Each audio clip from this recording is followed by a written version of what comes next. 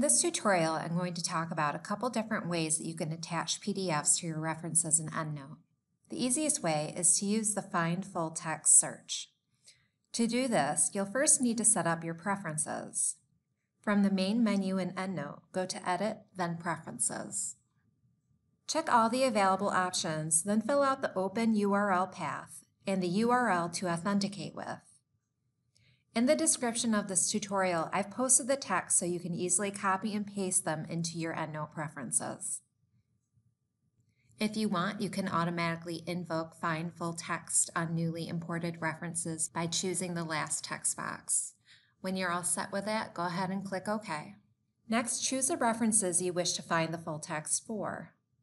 You can choose individual references by holding down the Control key and clicking each one you wish to find the reference for. If you want to choose all the references, you can select Control-A or Command-A if you're using a Mac. From here, you can choose the Find Full Text icon at the top of the screen, or you can use the text menu and go to References and Find Full Text here.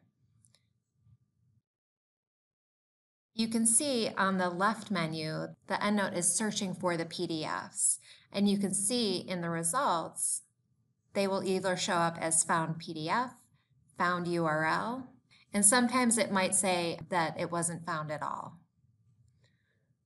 So for the two that they found the PDF for, you can see that they now have a little clip icon next to it. So that way you know within your references whether there is full text PDF is attached. If just a URL is found, nothing will be appearing. So I'm just going to click into one of these references where the PDF was found so you can see what that looks like. All right.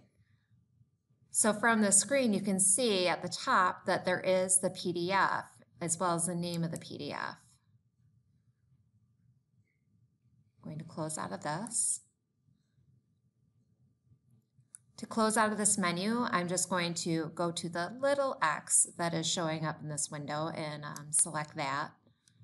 So if a PDF is not found, what do?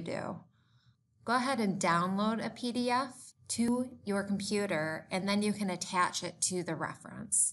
So I'm going to show you how to do that next. Say I want to find the PDF for this article. All right, what I'm going to do is copy the title of the article. I'm going to find it in Articles and Books. To do that, I'm going to paste the title of the article right into the main search bar. Then I'm going to Full Text Online. And I'm going to download the PDF from here. All right, so now I'm going to go to where this has been saved on my hard drive.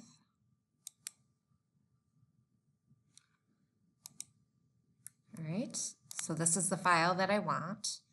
It's in my Downloads folder. I'm going to go back to EndNote.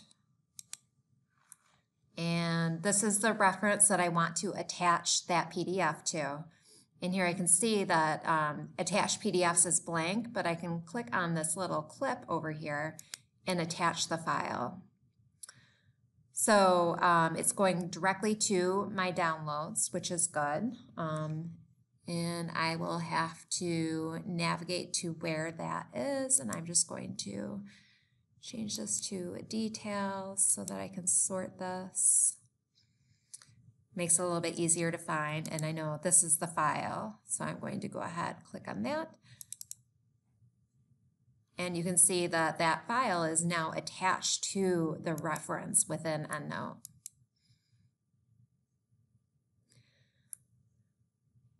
So now that you have PDFs that are attached to your references, EndNote does have some options that you can actually mark them up within EndNote. So there are options to add sticky notes. So you can add notes to that text. You can highlight text.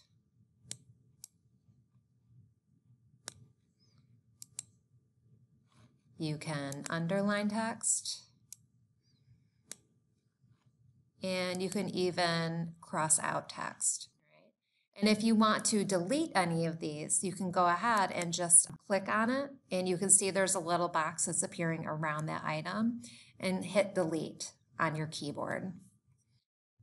And I'll delete that, and oops, there we go. Now it's selected, and I'm going to delete that last underline, and I'm going to close this out. Okay, so here is that menu where it says changes will be lost if you don't save them.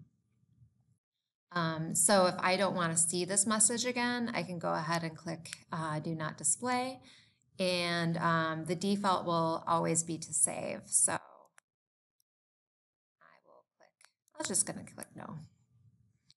All right, and now since I've manually uploaded that, the paperclip is now appearing next to that reference.